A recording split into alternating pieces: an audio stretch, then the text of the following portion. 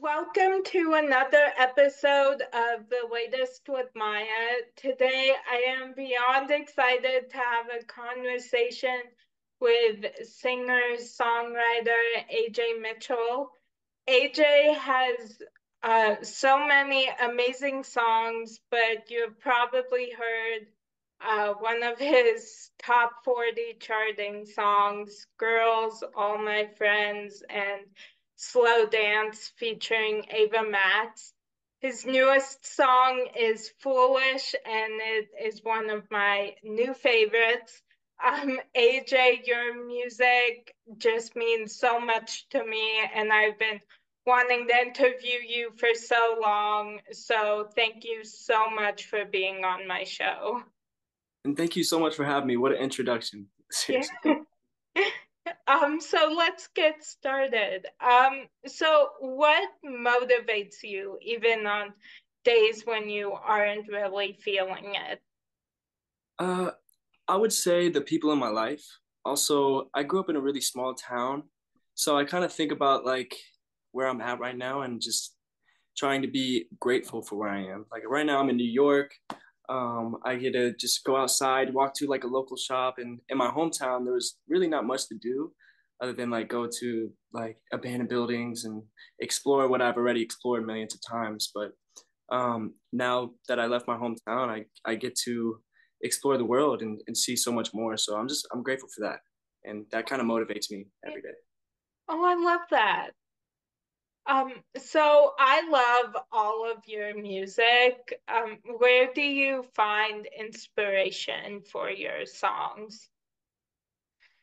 I find inspiration in emotions. Whenever I feel any emotion, it could be sadness, happiness, excitement, any feeling honestly can make me just want to write a song.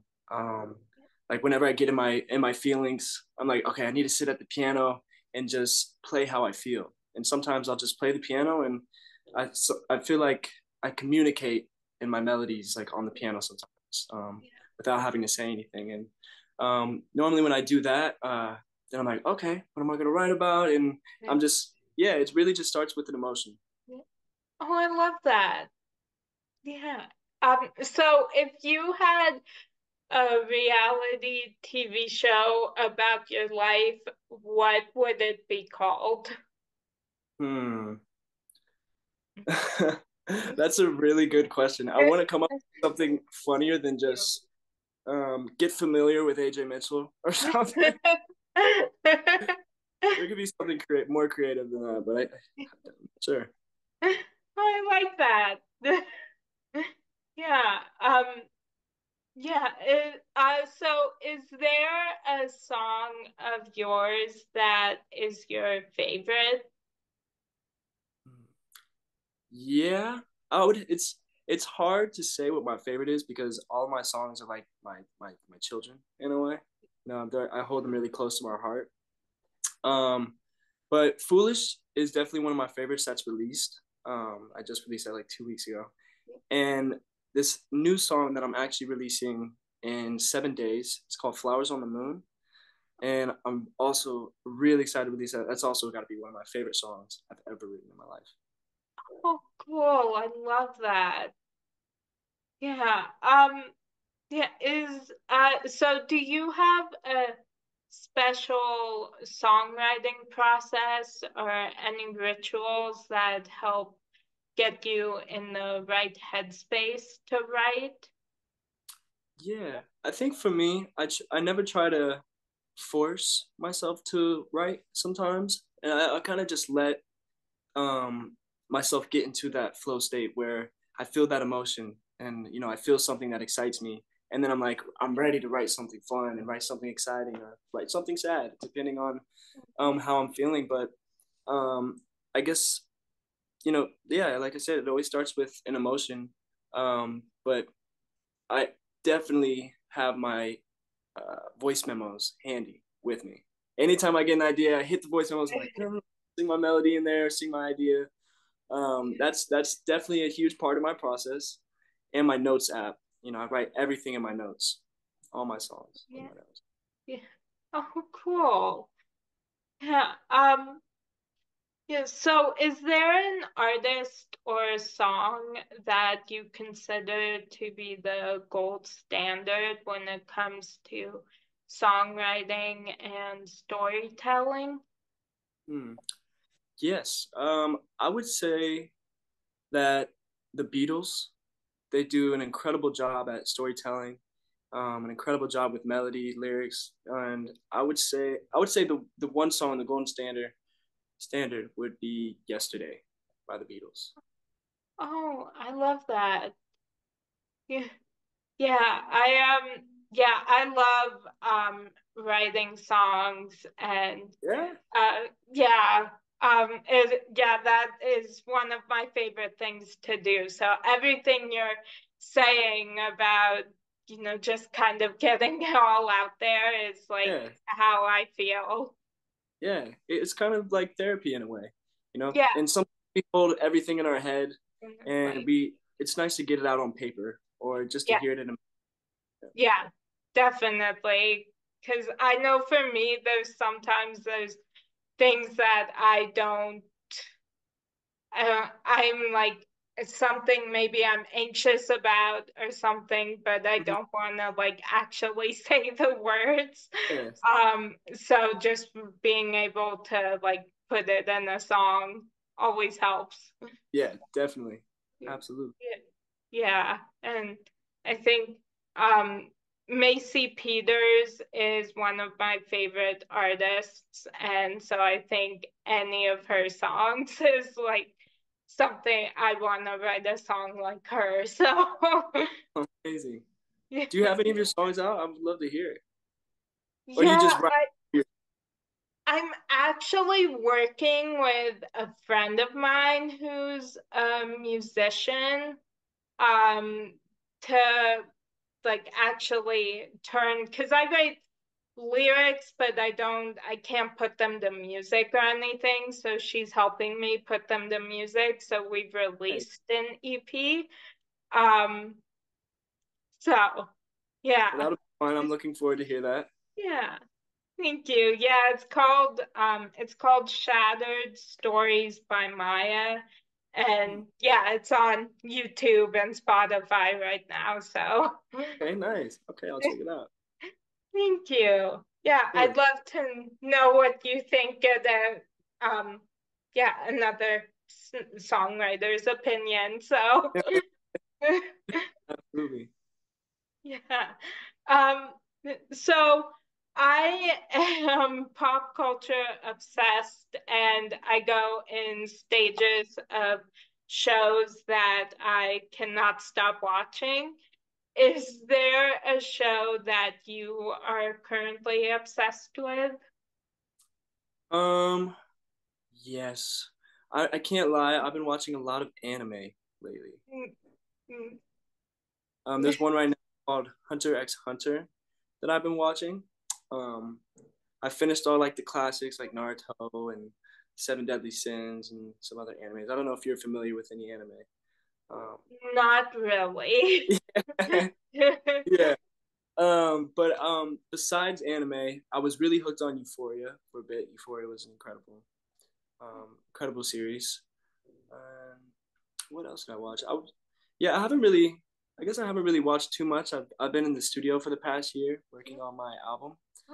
Um, but yeah, on my free time, I'm like, oh, let me just throw on anime because it's like 20 minutes long, and then I could watch an episode and then get back to work. Hmm. Yeah. Yeah. Yeah, do you have like a go-to comfort show or movie? Yes. I would say my comfort movie would be Dumb and Dumber Hmm. with Jim. Have you ever seen it? I I think I saw part of it. I don't think I ever saw the whole thing. Yeah. It's I remember that was like one of the first movies my dad showed me when I was a kid. So it's like super nostalgic and it's just hilarious. It's so funny and Jim Carrey is just one of the funniest human beings I think on the planet. Oh, cool. Yeah, I love that. I'll have to go back and watch the whole thing. Yeah. Yeah. Yeah. Is there a song of yours that you have been surprised has resonated with so many people? Yes. Used to be. And it's a song that I wrote when I was 13 years old. I released it when I was 16, and it's still one of my biggest songs today, which is absolutely crazy to me that Yeah. a song that I wrote when I was 13 resonates with an entire generation of people older than me, people younger than me, um, which is crazy to me. It's absolutely crazy to me. And Yeah. I've had people come up to me that are like 30 or 35 and like, oh, I love Used to Be. And I'm like, no way. Like, that's so crazy to me. I'm like, I wrote that song at such a young age. I wouldn't think that people, you know, 10 years older than me would actually enjoy a song like that. Yeah. But Oh, I mean, that's that's the cool thing about music in a way, because anyone can take what you say and relate to what's going on in their life. Beautiful. yeah.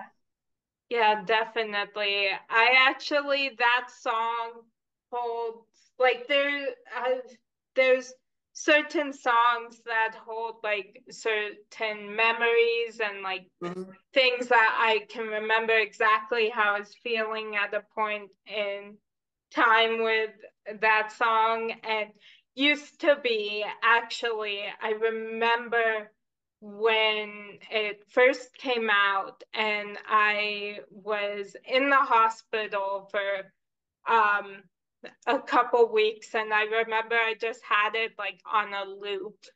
Really?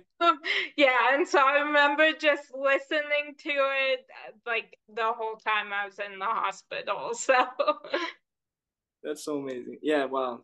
That's, I mean, it's that I would say that a song like that for me would be At Last by Etta James.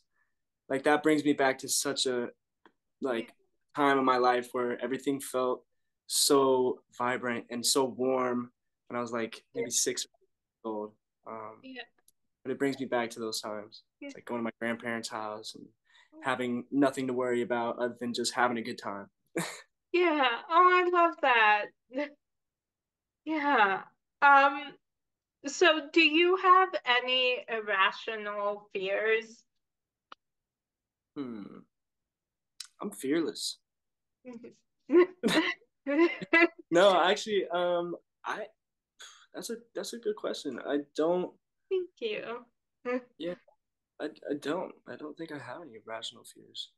Hmm, that's nice. Yeah, that is good. Yeah, that is good. Yeah. Um, so what in your life brings you the most joy? Hmm. Many things, lots of things bring me joy. I would say being on a beach brings me joy. Seeing the sun makes gives me joy.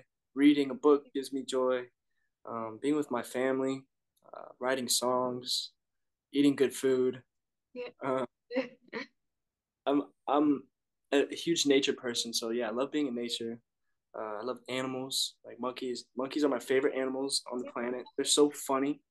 Uh, they Yeah. remind me of myself sometimes. I'm like, oh, that's kind of like me. Climbing that tree and eating a banana. Uh, Yeah. yeah, many things. A lot of small things bring me joy, Yeah. uh, and definitely the people in my life bring me a Yeah. lot of joy. Oh, I love that. Yeah. Um, so what do you wish people better understood about you? Hmm. I would say I feel like a lot of people um, don't know like my backstory and that I come from like a really small town.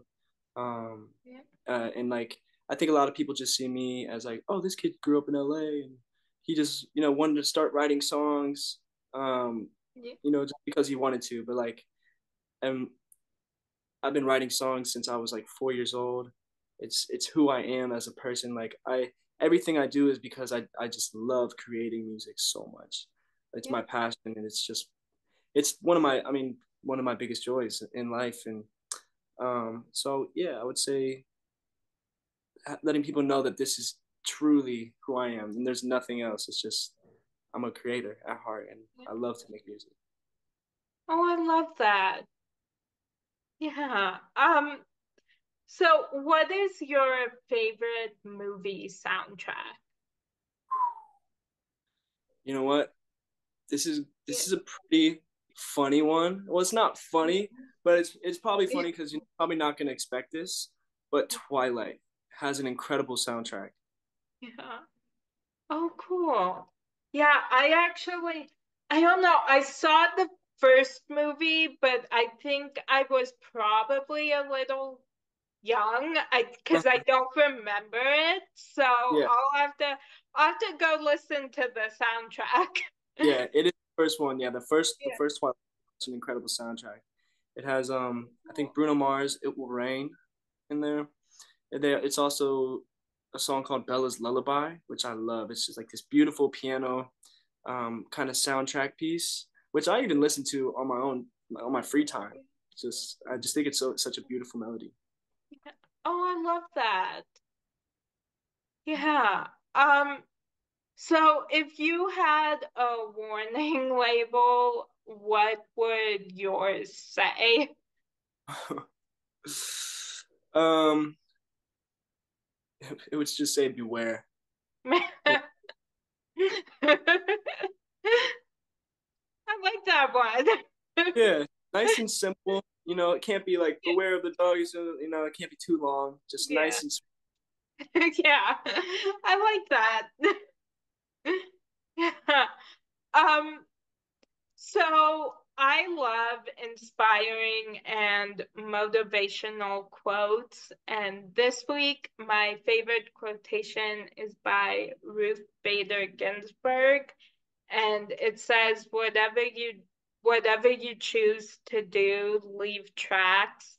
That means don't do it just for yourself. You will want to leave the world a little better for your having lived. Is there a quotation that has inspired you lately? Yeah, there is one. I'm trying to remember it. I don't want to say this wrong, but I think it's like um, once you replace negative thoughts with positive thoughts, you start seeing positive results.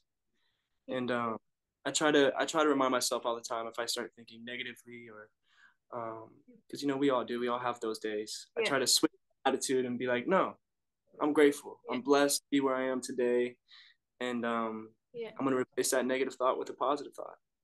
Oh, I love that. Yeah, I think that's a great one. Yeah. It's definitely it's ingrained in Yeah. my head. I love that. Yeah. Um, well, um, that was my final question. It was so much fun talking with you. Sorry, I'm trying to find words because like I said, I've been wanting to interview you for years, so I'm just so Oh, excited to be talking with you right now. So thank you. yes, thank you so much for having me. You're such a sweetheart, and I'm so glad we got to do this. Thank you. Me too. Yeah. So I so appreciate your taking the time, and I hope you have a great rest of your day. Thank you, you as well. Thank you. And that's a wrap on today's edition of The Latest with Maya. Yeah.